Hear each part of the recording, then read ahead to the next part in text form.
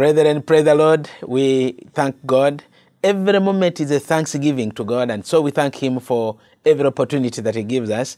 We are still in the resurrection moments. We are still in the Easter mood. And the Bible tells us that Jesus rose from the dead.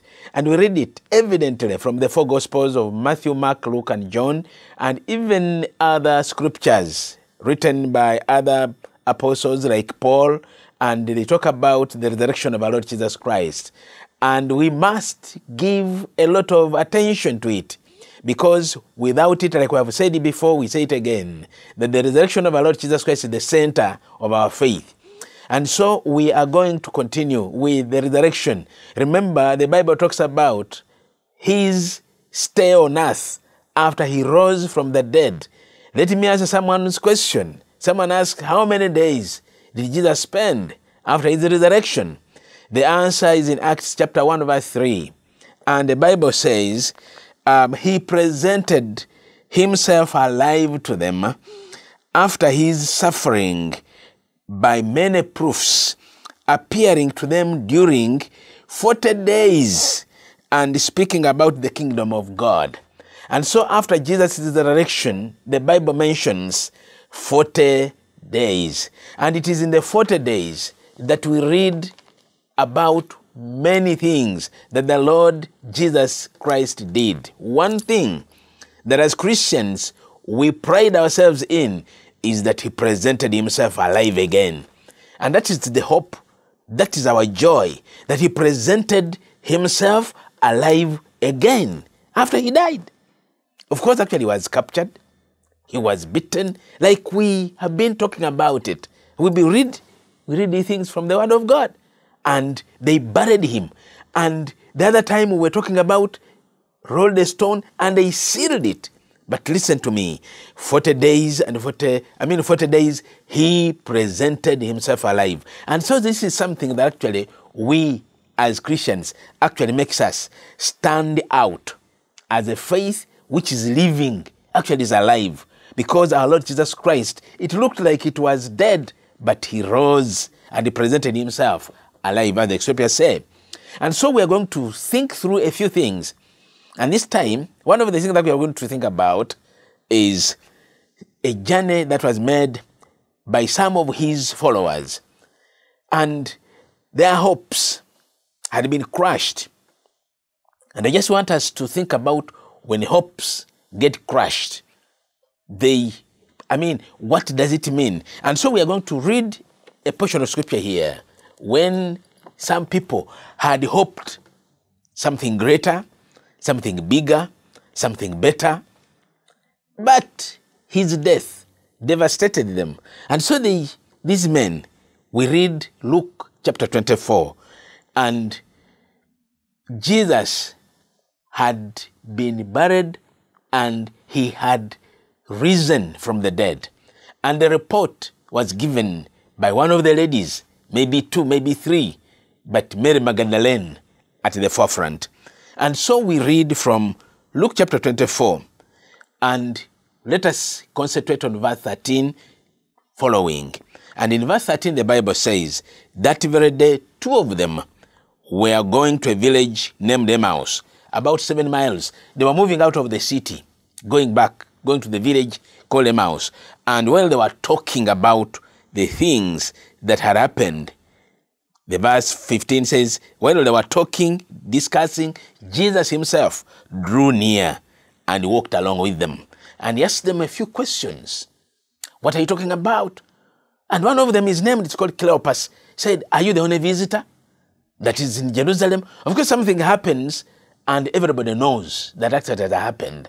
And for Jesus' death, everybody knew. But Jesus appears, and this is one of the appearances that they were talking about.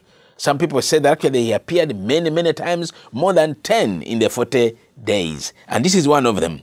But our issue now is in verse 21. After Jesus has interrogated them, what they were talking about. And in verse 21 He says, Cleopas, let's begin from verse 20. And the Bible says, and how our chief priests and rulers delivered Him up to be condemned to death and crucified Him. And verse 21, but we had hoped that he was the one to redeem Israel. Yet, and besides this, it is now the third day since these things happened. And we shall continue reading on and find time and read on by yourself. But because of the intensity of things, let us concentrate on this just a few moments about we had hoped. You know, Jesus interrogated them. They told him very many things. And one of the most profound statements, expressions in human life, you see, you may start something. You may begin a journey. You may begin a construction. You may begin a project. You may begin something with a hope. And hope is a wish, is a desire for a particular thing to happen. And all of us, human beings, you and I, live by hope. You go to sleep hoping that you'll wake up. You wake up hoping that you'll close the day. You do something, go to the garden, you dig, hoping. You take a child to study, hoping. And so this word hope is something actually which is crucial, which is useful, and we live by it. Without hope, life cannot continue. And so these men told the Lord Jesus Christ that we had hoped that he would be the one to redeem Israel. It's very, very profound, very, very important in our life. And so it seemed like everything had ended. It had been crushed. Their hopes had been crushed. Their hopes had been shattered. And so they were walking from the city to the village, taking the other direction. And maybe they had stayed in Jerusalem for some time because of a few things, livelihood. People enjoy town life. People enjoy, But when you go to town and there is nothing that you see as, coming forward, you see people trekking themselves back to the village to go and handle a hoe. And so these men saw that actually Jesus' death had devastated them. And therefore they were unhappy. And these are the emotions of hopelessness. Unhappy. You see, they were, you become at a loss. You get confused. You become afraid. And therefore, what you do, because there is no hope at all, you take off. You go other direction. And so, they were left wondering what next. Even in our lives, we are left wondering what next. You have hoped for something, but you are left wondering. And so these people give us a very, very profound message in our life, your life and my life. We too have issues, instances in life, unseen, unforeseen, unanticipated things that dash our hopes, that crush our hopes, that devastate us. There are bends in life. I'm addressing the twists in life.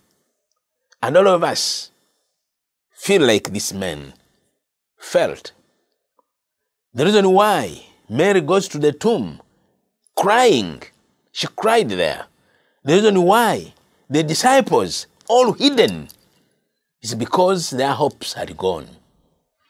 And so, all of us have life to live, have programs to accomplish, anticipations in life. For instance, you get married, hoping. Okay, like I've already mentioned, you go to the garden to dig, early morning, hoping. You go weeding, hoping. You take a child to school, those of you who are parents, those of us who are parents, you take a child to school hoping. You see, you go sit interview for a job, hoping. You see, you start a business, hoping. You become a parent, first child, second child, name them, hoping. And so there are many things that you do hoping, and hope is the engine of life. But the moment hope dies, you become like a dead person, a dead. But listen to me. The reason why we read this The reason why this becomes so handy for us, we had hoped. And there are certain things as we go in, there are certain things when they are available. There are certain people when they are available, when business is still there, when you don't see their value until everything is gone. We have had men and women, useful people. When they're still alive, people don't see their usefulness. Our Lord Jesus Christ, many people could just see him like anybody else. But it's after he dies, this is when we had hoped. And so, friends, this is one point that I also want to mention to you. Value the time. Value the moments when they are still there. Value somebody when they are still there. Are you a husband? Are you a wife? Are you a parent? Are you a child? Let not someone depart and then say, I had hoped. So let us do things as long as time is there. That's one lesson, really, that I wanted to put to you. And then another one is that hopes may crash, may seem crushed, may seem shattered. But one thing is sure, that the risen Lord Jesus Christ is alive. You see, he says that actually he appeared alive. And so as Christians, this is our center of the message, that the good news is that Jesus is alive, Jesus is there, Jesus walks along with us. And so I pray for you and I pray for myself, and this is the message, that may he draw closer, may he draw near. He drew near to these people and he walked along with them. And it's then that they entered with him into a house. They said, no, visitor. Still they didn't know that Jesus Christ was the one. And so they drew him in, and it's after he breaks bread and he gives them, they eat, and then, the Lord Jesus Christ, and he disappears from them. But he did the restoration there. So friends, the message that comes through in this resurrection story, from this point of view, when hope seemed to be crushed, draw closer, lean on. Who is your Lord and Savior? And it's the Lord Jesus Christ whom I bring to you today. And so Mary knew what the secret was. And this man going to Cleopas and his colleague, companion, traveler, discovered the Lord Jesus Christ. And so as you walk along your life journey, your marriage journey, your work journey, your business journey, your everything journey in life, may the Lord Jesus Christ draw near and walk along with you, and so that your hope is not crushed. And I just want to finish with 2 Corinthians chapter 4, verse 8, 7, and 9. And 2 Corinthians chapter 4, this is what the Bible says.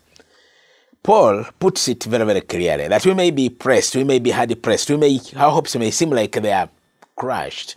But listen, but we have this treasure in jars of clay to show that the surpassing power belongs to God and not to us. And that is our life. And verse 8, he says, we are afflicted in every way, but not crushed, perplexed, but not driven to despair. Despair is dangerous. Despair in life, when you are crushed, and everything, you seem like that's why people strangle themselves. That's why people take poison when they're in despair. So deal with despair, deal with hopelessness. And verse 9, persecuted, but not forsaken, struck down, but not destroyed. You can read on. There are so many perplexities in life. So many, but are not forsaken. Our Lord Jesus Christ draws closer. And so I appeal to you during this 40 days over the journey that the Lord Jesus is presenting himself alive, that stay on course. Stay on course, walk along with the Lord Jesus Christ. And I pray that your hopes will not be crushed, but that you remain, like Paul is saying, that we are perplexed but not destroyed, that we are pressed down but not destroyed, we are not forsaken. The Lord Jesus Christ is always with us, and he says so, that I'm with you always. So friends, I commit you into the hands of the Lord, and I commit myself into the hands of the Lord, that our hopes will remain focused. And may God keep you, may God provide for you, and may God walk along your life journey like he walked along with these men who were traveling to Emmaus. May the Lord walk along with you in the name of Jesus Christ our Lord. Amen.